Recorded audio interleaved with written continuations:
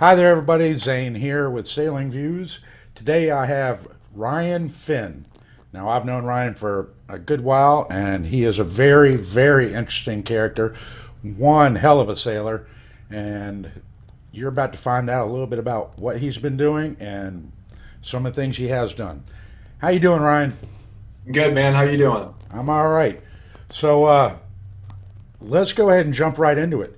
Let's start All right. off with how you learned to sail and when you got started. I learned to sail. I learned to sail cruising with my parents, and this was in the '80s. Along a lot of stuff on the Gulf Coast, a lot of stuff in the Mississippi Sound, especially. And they had a Cape Dory 28, and then they had a Cape Dory 36. And you know those boats are really great light air boats. So we did a lot of motoring around the Mississippi Sound. Yeah. And this is also they were new to it. They were new to it at the time, and so we did a lot of navigating by keel. Just a lot of running aground. Bouncing the bottom and Oh yeah, yeah. And this is before GPS. It was just like them bickering about what a channel marker meant, and me and my brother and sister just down below like playing with all this stuff we weren't supposed to be touching. All right. Now, who all influenced you in sailing? Who taught you a lot? I mean, a lot of it came from sailing. I never really took off with me until like in high school. I sailed a lot with my parents before that, and I liked being on boats and stuff. But the boats that we were on, they were just these cruising boats, and they didn't get my imagination going at all. And then in high school, like freshman year of high school, my dad was like, "Hey, there's this Wavelength 24 for sale in Fairhope," and he's like, and it's cheap, and I'm going to get it. And so he got that, and we did a little delivery, bringing the boat back to Slidell, and I was like, "Oh, all right, this is a sailboat. You can." Then you start getting a feel for it, and like, we sailed the hell out of that boat, man. You started learning what a boat feels like instead of the big, instead of 1980 pigs you've been growing up on. yeah, instead of what the ground feels like when you're on a boat, Right. So, a seawall. Yeah. But the Wavelength was great, and my brother and I really took that and we used it a lot. I get you. Well, you still didn't tell me who else influenced you, or who influenced you. So far, just boats. Yeah, well, I mean, that's basically it. I sailed with. My brother and I sort of took that ball and ran a lot. And my dad actually, that's when he and I really started having a good relationship. Was when we got that little boat. Yeah. So he and I sailed together a lot at that point. And we started racing then, and doing like a lot of the races that aren't even around anymore, like Summer Series in Biloxi, all these great old series that were just a lot of fun. We learned a ton, and and all of a sudden it was just we were learning with everybody. Everybody we were learning. Stephen and Karen Choate, they had the same boat, and a lot of people were influential. So I got you. All right, now I know that you do a ton of offshore racing and a lot of long distance deliveries and just delivery, yeah. Yeah, you love the offshore stuff. Right. What's the name of your program that you're running now? Two Oceans, One Rock. Okay, and tell us a little bit about that.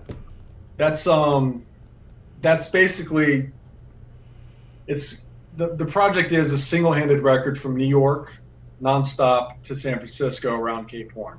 Yeah. And I think that I came up with the boat first and then the project or after, but I was like, what's available? I've done a lot of sailing in France and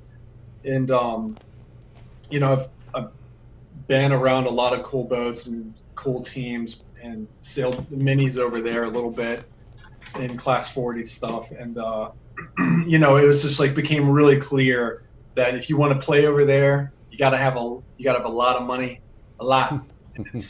And it's so much of it was like, dude, the mini class was ridiculous. Like the mini class was like this kid would show up with a fully funded program and a brand new 250,000 euro boat. And me, I'm like, I built my mast and stuff. And like, he'd show up, I'd be like, what's his, and then somebody like, what's his background? And I'd be like, oh, well, his dad went to college with the guy who owns that company, and he was a really good ski instructor. Yeah. Yeah. And they were like, oh, I was thinking about doing the mini. He's like, oh, I'll sponsor you. And then they bought him coaching and all this stuff. And then that's how a lot of that stuff over there is like a lot of who a lot of the names now are from, if they didn't have the money, they knew somebody who did. And the sponsorships tricked up. And they obviously put their time in and got to where they are. But not a lot of them just sort of came from the streets, so. But so looking at that, I was like, I didn't like being in France that much, It wasn't my favorite place in the world. And I was like, I'm definitely not gonna move over here to do this. So like, what can I do? And so I was like, well, what's a cheap thing that goes? The other thing sailing the mini is you'll learn really quickly that you miss sailing boats that go upwind.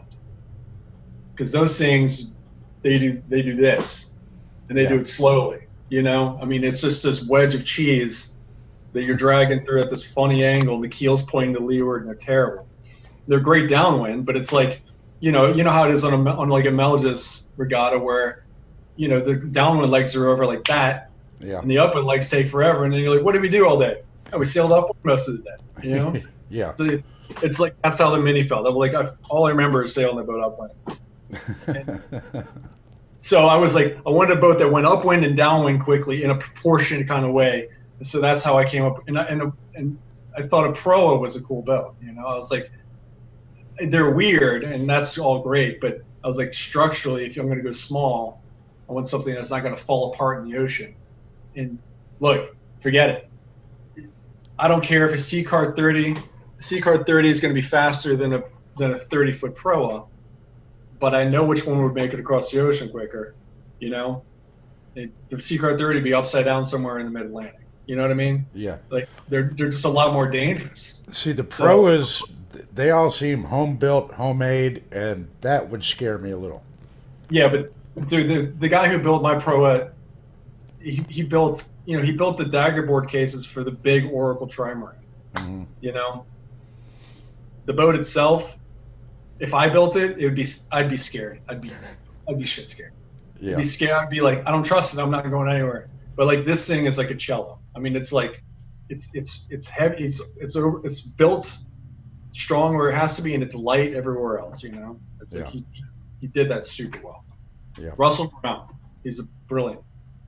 There you go. So, all right, so you're attempting to go from New York to San Francisco. What is that record? It's never been done single-handed, so I could do it in the Cape Dora 36 if I wanted to. See, that's a great idea. Okay. But I wanted to do it. One of the goals of the project is to do a lot with a small boat, 3,200-pound boat, small sails, and just do it quicker than a Class 40 could ever do it. And like, Class 40 is an expensive boat compared to this by a lot. Oh, yeah. And it's just a proof of concept kind of thing, and it's exciting. It's an exciting boat to sail.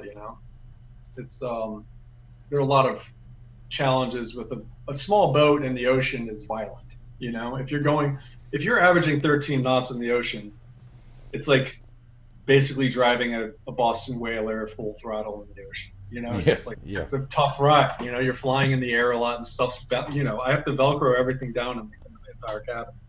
Yeah, I can throttle back. I can go 8, 9 knots, but the boat wants to do that. Yeah, the boat wants more.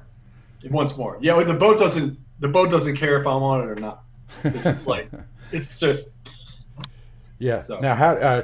Speaking of that, what kind of how prepared are you for falling off, or do you have any what's your safety like on that?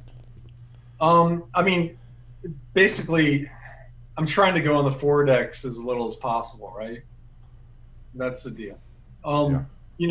Which is fine, which will be good for coming, leaving New York, and basically down to the towards the equator, you're slicing across the trade winds the whole time. It's gonna be poor tack for the first quarter of the record, you know. Yeah. The second half is going to be a lot more complicated getting to Cape Horn. Maybe not down towards the bottom part of Brazil, but once you're down by Uruguay and stuff, it gets really complicated and cold. It gets cold.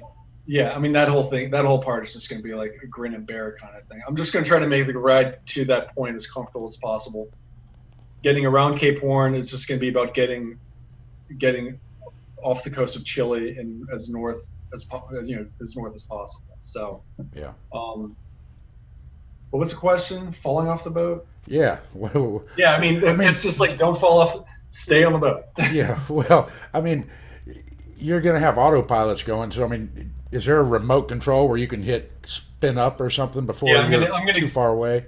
Yeah, I've got an NKE pilot. I'm going to get the neck remote for sure. Yeah, for sure.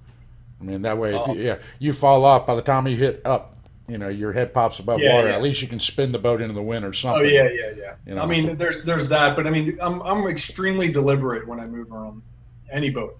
Yeah. Honestly, like I never look at where I'm going and start walking. I'm always monkey bar. I'm grabbing onto one thing every step I take. I already know what I'm going to be holding on to before I make that. All right. So, do you have any funding for this trip, or are you looking for funding, or what are you? How are you going to do this? I don't have any funding. I've been feeding this project by just basically doing deliveries, spending money where I need to. Right now, that's a little slow.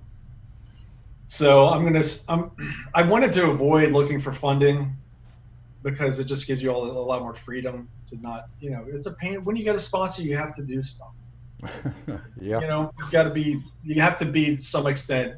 I'm not sure how much of me I'm allowed to be. Yeah. I've never had a big sponsor, so but I've worked with teams that do, and I was always like, every time I do that, I'm like, I wouldn't change my position with them, with the skipper, so much like showing up and hey, you're photo ready, and then they come back into the huddle and are just wiped out, Yeah. But so I'd be nice not to have to do that, but I think ultimately I'm going to have to. Yeah. I don't have a big work list of things. I don't have like, this is what I need to do the entire project. This is what I need to get this done this month, Yeah. And then I have a new work list. So. Yeah. Well, I know you just did was it like a 3 or 4 day trip across the Gulf of Mexico just a couple of days ago, just testing out your Dodger. Right. So obviously the boat's pretty well dialed in, and I know you did the race across from Pensacola to Mexico, and I mean, so the boats can do it, and it's pretty ready. What kind of things are you waiting for now? I mean, look, redundancy stuff. I need at least one more autopilot ram. It's a lot of backup stuff, really. Honestly, that's it. And I'm just trying to see what do I need. That you can never figure out what you're going to need as backup. You never get it. Yeah. Hey, you got a cat too. Yeah, mine right over there, ready to jump on me from the shelf. That's our cat Tucci. But so you never can anticipate what you're going to need.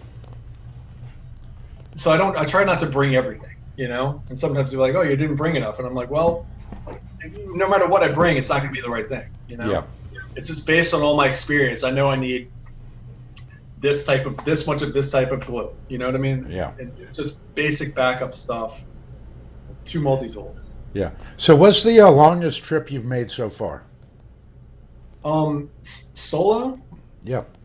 I sailed Jazeera from Marina del Rey to Panama, and then I brought from Panama back up to here. And all right, sorry about that, everybody. We had an internet drop during our video, so we're going to pick it up again with this question: what was the longest trip you've been on? And you were telling us about some sort of 50-footer. Go back in on that. So I brought the Open 50 over to England with Kip Stone, and this guy Greg Feldman, and we brought the boat over there, and then it was going to go to La Havre for the start of the TJV. Katrina hit. I flew back to Newport, got my truck, all my gear, drove to Indiana, watched cable news talking about Katrina for 2 weeks, and I was like, I'm going to New Orleans, and we're not supposed to go, but I'm like, I can't sit here all day. And so on the way down to New Orleans, this guy called me and was like, hey, do you want to be a co-skipper for the TJV? Kip Stone recommended you. And my guy dropped out. And so I went to Atlanta, parked my car at a friend's house, flew to Portugal, did the TJV on this old death trap of an aluminum Open 50. It was insane. So crazy. Like people, when we got to Brazil, the race committee came up to this. They're like, oh, we're so glad to see you. We didn't think you were going to finish. Yeah, they were totally before we started. Yeah. I was like, then why'd you let us start? We barely passed the inspections. I was like, I can't believe they let us do that. So then I didn't get back to New Orleans until December. But the longest trip was the TJV. That was 4,500 miles. Yeah, that's pretty wild. All right, so with the Open 40s, or I guess you're going to do Open 30s, Open 40s, I don't know. You know, the Olympics are picking up some sort of, you know, double-handed offshore boat. Have you had any thoughts on that? Or Not really. Even considering it? No? I'd never considered it. I mean, dude, it's the Olympics. You know, you do the Olympics, you gotta get them. I'd have to raise way more money than I'm trying to raise right now to do that, by a lot. You know, that would be a really expensive campaign. You know, an Olympic campaign just consists of sailing a lot and, you know, really just sailing a lot. And you've already got that experience. Really, all you have to do is have a boat that you can get dialed in that last year. Right. You know, and you can relatively be close. Who's paying for it? I don't know. That's the thing. That's Hopefully you can get a sponsor. I mean, we're not talking about a 470, you know? Yeah. Well, so, I mean, I want to do this first. This would be, if I'm able to do New York, San Francisco on a goddamn proa in a respectable time, then I'll maybe consider something else like that, you know. But I wouldn't. This is way cooler than that. Yeah. You know? For me, it is. As for a delivery skipper who likes to go quick, who likes being stressed out all the time and trying to be mellow at the same time, you know, like the game is what I'm really involved in. The offshore game, the long distance weather routing game. I love it. That's why I like doing these deliveries, man. I don't sail any differently on a delivery than I do in a race. And that's why now when I do a race, I'm like, yeah, whatever. Here, yep, we're going here, and we get there, and I'm like, the whole thing is how we played the game with the weather. I don't worry about the other competitors, you know. See, I've sailed with you before, and a couple, you know, several times, and I don't know. I don't remember you being that just whatever. I remember you yelling at me a couple times down when we were doing the Salvo 33 regatta. So yeah, but I'm not like that anymore. I'm just right now. I don't care. I don't care about the race results. I don't give a shit. Honestly, swear to God. I'm like, if we win, great. And if we didn't win, I'm more interested in what happened with the strategy, you know, than I am the actual like going home and like, you know. Yeah, you don't care about the pickle dish. I understand. Yeah. All right. So what's one of the most interesting things you have seen floating around? So I know you've been everywhere. So. Oh man, I've seen. Recently, I did a delivery off the coast of Cape Canaveral. I saw a life raft that was empty, and went around that. Took pictures, reported to the Coast Guard, and it was in English. It was from England.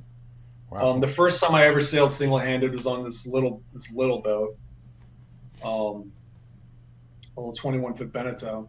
I was crossing the Gulf of Mexico, and I saw, you know, and I wasn't good at sleeping at that point at all. Like that's something I'm really good at now is getting rest. You know, like I close my eyes, get a little nap here, so I'm never exhausted.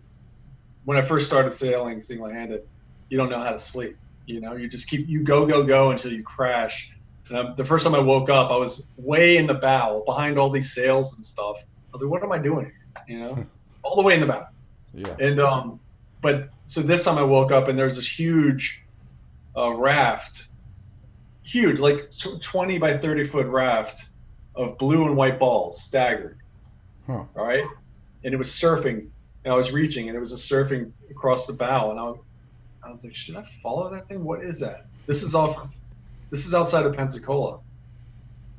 And so I didn't know what the hell that was, but it was weird. And then I was at dinner with this guy who worked for Lockheed, and he's like, oh, that was a missile target that broke off. Because he was asking like, all okay, these don't questions. follow that thing. Yeah. I was like, hey, what's that? But yeah, that was pretty cool. All right. So, what's one of the best trips you've been on? I think my favorite deliveries, like the best deliveries I've ever been on, were between Tampa Bay and the Mississippi Sound. Yeah. I've had the most great, just 12 knots of wind, flat water, beam reach. You know, like when you're sailing offshore and you're able to point at where you're going the entire time. That never happens. Yeah. You know, you're always pointing at where you're going on the last day. You know. You know, I've done that trip basically from New Orleans to Key West or something like that numerous times, and I've been lucky where I've caught that perfect angle, that loose jib reach, kind of the perfect jib fetch. Dude, I've been lucky and caught that a good bit. So yeah, like you could put your cup on the deck and just leave it there. Yeah, you can walk around and trim sail. It's great. Yeah. So those are my favorite deliveries. I don't like waves. Yeah. Shit like that. I just deal with them. Well, have had those trips where it's on the nose and you're getting beat to death, but yeah, those aren't fun. Anybody who says they like that, no, I don't know how many miles they have, but they don't have enough. No. No. All right. Let's talk about the America's Cup. With all this really cool technology, what are your thoughts on it? I think it's great. I think it's insane. When I first saw the models for the boats, the computer models, I was like, oh, great, more vaporware. But I was like, but it's the America's Cup. They must know this works. I was like, it would look like going like 300 miles an hour on a unicycle. It just didn't look like it would work, And then when I saw the first prototypes they built sailing, it still looks like a computer model when they're sailing. Like, it just looks fake. It's unbelievable. Yeah. Yeah, they look amazing to me. I don't know. I mean, I'd be scared to be on one, but I would love to go on one just for a couple zips around the bay and then be like, okay, just out of my realm, take it back. Right. No, I would never have any ambition to do it, but I think it's pretty cool. I like the whole foiling thing because, like I said, I don't like waves that much. Yeah. So, I get it. You get up above the waves, But I wouldn't want to learn on a moth or anything. I think like that the UFO would be a cool platform to just like not get super into it, but just go out for day sails, Yeah. That'd be fun. But I think, I mean, I've been a huge advocate of the America's Cup foiling thing. From the start, I just thought it was crazy. It was insane when they were 72 feet long and doing it. Couldn't believe it. Yeah. I was like, we're never like, this is like the, back in the turn of the century, giant America's Cup boats, Yeah, like the old J boats. All over it. Yeah, the huge J boats. Those things are still glory monsters, They're just amazing. I don't care if they weren't as fast. Yeah. Yep. All right, so let me fall back into some of these questions. What's your favorite type of boat and why? I don't know. I don't think I have a favorite type of boat. I really like all boats. I like going 4 knots. I like going 30 knots. I like the way some boats go upwind. We had that. I was part of that quarter tonner girl for a long time. Yeah. The boat's stupid as hell, but it went upwind beautifully. Yeah. And it went downwind like it was a nightmare. Yeah. But yeah, I mean, I think my favorite boats that I've sailed off, like probably the ones that left the biggest impressions on me, were like the Owen Clark Open 50 art forms. Hmm. I have a lot of miles on that boat. I loved that boat. That was a great boat. It was a yacht. You know, a lot of the French boats would be like they're just a machine to get the guy to the race through the race, you know. But like this was like a McConaughey built Open 50, and like they sanded the inside of the ballast tanks. You know what I mean? Like it was like everything was perfect. Yeah. That boat was great. And also, what's totally screwed me up is when I sailed. I brought the Waterworld trimaran back from Hawaii to California, and that thing was awesome. And it's an old 60, but it just was still like, dude, we were doing like 22 knots and 12 knots of wind, steady, you know. Yeah. So got to do that. I got it. Yeah. But all right, so no real favorite then. Let's get into a couple other little questions. Women sailing, what do you think? I mean, can we do more? What should we do? I think I think you know Isabella Tissier. Yeah. You know who she is. Well, I know the She name. was I don't always- think I know her. She was a soul, like one of the French single-handed Mhm. rock stars from like the 90s. She was a badass. But she had a whole thing where, and I totally agree. Like when I read this in the 90s, I've never let go of this idea where she's like, you know, because they were put together like a Volvo campaign with an all woman's boat, right? And she's like, well, this is stupid. She's like, why are we doing that? She's like, it should be mixed. It should always be mixed. Every boat should have a mixture of, you know, it should be mixed crew. That's how you get things done. You know, that's how you learn. You get to learn other people's strengths and weaknesses and that kind of thing. And I still think that way. I think that there should be just women's or just men's sailing teams. I think what they're doing with the Volvo now is perfect. You know, have women on the boat, have men on the boat. So I think they're doing it right, and I like what they're doing with the Olympics with the double-handed boat. Yeah. Mandatory. It's got to be that way. You know. Yep. I agree. With that one. All right. Where do you see the state of sailing? Where do you see it, you know, going? Is that you or me? That's me asking you. Oh, okay. No, the dial is on. I don't hear anything. All right. But I've got headphones on. I don't know. You're in New Orleans, man. It's got to be you. All right.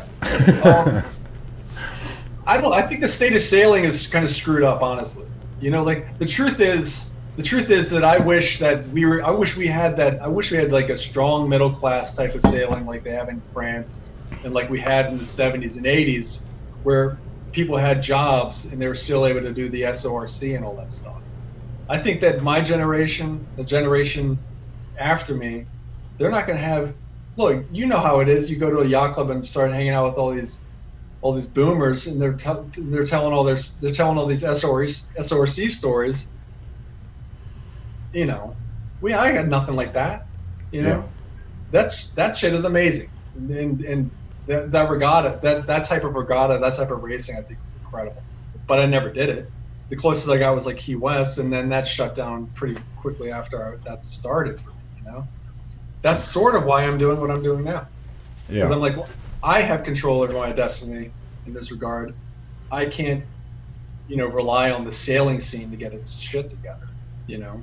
But I think without, you know, we have this divide where it's basically you're sailing dinghies or you're sailing, you know, Transpac 52s in these 100-footers, and that's all 100% professional. You know, like I think the Corinthian spirit's been smashed. Is not a part of it. You know. Yeah. You know, as far as the Corinthian versus pros, you know, we do that. There's divisions in a lot of the boats I sail in, and you know, a lot of your top Corinthian teams can be right there with the pros, but generally the pros still always win because, I mean, let's face it, they're all, you know, you've got pros. They do this. They're full tilt pro. Yeah, full time.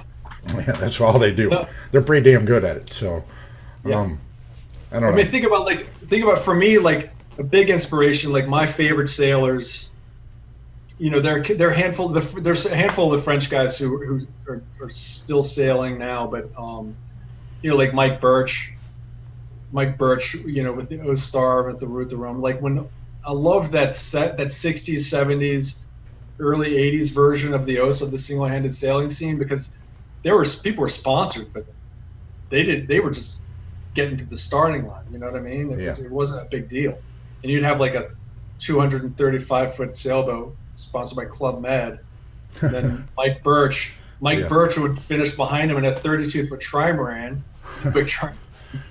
And then I'd find out later that it was literally a delivery. Yeah. He was literally bringing the boat to some customer in America. Like that, I think is a great story. Yeah.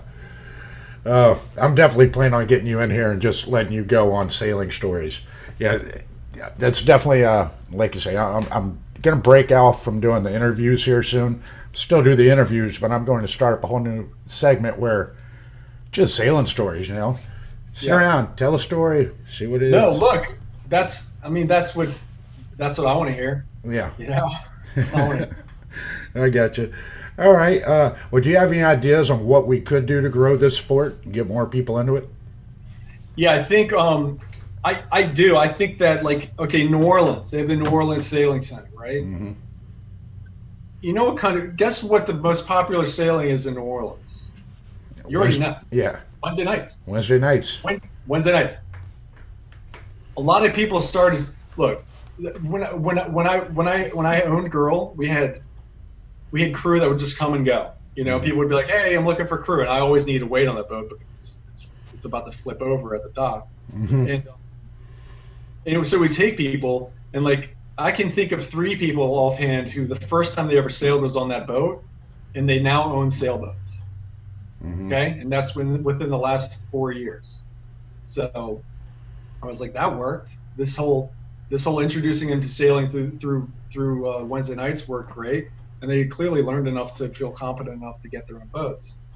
And I think that that's a good way to get people into sailing. So they have like this sailing center in New Orleans, and I'm sure they're going to teach kids how to do match racing and all that kind of shit. But I'm like, that's not what the sport needs right now. We don't need like an elite discipline. Yeah, we need more grassroots out there, Yeah. And I think you could teach kids how to cheat in PHRF. Mm-hmm. How to get cheater boats in PHRF, win Wednesday night events, and not even really be good windward leeward sailors, but be good Wednesday night sailors. And then if they want to take it further, they can. That's what I mean. Yeah. But you shouldn't start them at the most competitive part. Yeah, I totally agree. All right. So what are your future plans? What's coming up next for you? More Sea Charles on Jazero. So I built the main that worked. I've got some tweaks for that. The Dodger I need to finish. It looks so stupid, but it works. And it really, honestly, the Dodger entirely changed the game for me with that. Like it made it so much more like I've never had the hatch open on that boat in over 12 knots of wind, and I had it open at 25 knots. Okay, I was like, that's a big deal for me, because that boat is it's violent, man. So that's all I'm doing until I start the record, which is going to be this upcoming winter. That's it. I'm just going to be testing stuff, breaking stuff, testing it. That's it. Yeah. And then hopefully the New York San Francisco thing will be the easy part. Yeah. Well, I tell you what, that whole trip sounds amazing, and sounds like it's going to be a brutal, painful trip. I hope your body's ready for it. Yeah, well, that's something else I've been doing is my girlfriend always exercises in the morning, so I've started doing that with her. Yeah, you need to do something, because that's a lot of miles and a lot of that's pounded into a lot of walls. So it's really bad, man. I mean, I've caught on that boat. I've caught a whole thing of beans cooking off the pot in the air by the handle, like it just boom, flying through the air. And I was like, I cannot cook on this boat anymore. So it's all freeze dried or like powdered food, and everything has to be Velcroed down. Everything. I can't think of one thing that shouldn't be Velcroed down on that boat. Wow. And like I should be Velcroed on the boat. The chair. Yeah. All right. Oh Lord. All right. Do you have any advice for new sailors? They're getting into the sport. Yeah. Okay. I do. If you want to get into sailing, if you see people racing and you're like, I want to be part of that, learn how to do bow. Learn how to do bow, and learn it well, and you can get on any boat you want, because there aren't a lot of good bow people just walking around the docks anymore. Yeah. That can do dip pole and jiving symmetrical kites and that, and it's just there aren't a lot of people that have that discipline anymore. Back in the day, they were everywhere. Yeah. It's not so much anymore. So like if you want to get into racing, learn how to do bow on big boats. And then, if you want to get out of that, and I don't honestly know how you get out of being a bowman. Once you're a bow, you're stuck out. Then you buy a boat. Yeah. Didn't you get pegged as a bowman for a little while? Yeah. Yeah. Then you buy something. Then you get in the back of the boat and you yell at the guy at the front. But yep. But if you just want to start sailing, I honestly think Wednesday nights are the best. I think they're the most fun, easiest sort of. You learn a lot. You learn about handling boats around other boats, but it's not it's not like a full-on stress fest. And if it is a stress fest, then you're on the wrong boat. Get on another boat, because there are a lot of boats that are just out there to have fun. Yep. So. All right. Well, with that, I'm going to cut Ryan off and say I will bring him back again for some more stories. But thank you, Ryan. That was great. Thank you, man. Very informative. I love hearing all about Zero and your trip. And I'm definitely going to try to get you on before you make your trip. And if you ever need anything, you know where I'm at. Oh, I mean, I appreciate that. Yep. Thank you. All right. Well, everybody, this is Zane with Sailing Views. Like, subscribe, hit all those little buttons. We will talk to you later. For Ryan Finn, Two Oceans, One Rock, here he is. Bye-bye. Thank you.